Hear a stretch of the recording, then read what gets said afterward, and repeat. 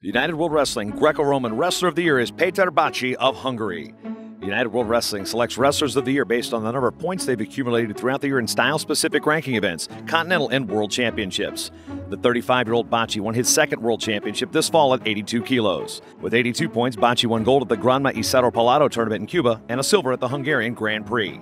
He was the oldest world champion in any style this year. For his efforts, he'll also receive a prize of 10,000 Swiss francs. The 2018 UWW Greco-Roman Wrestler of the Year, Peter Bacsi.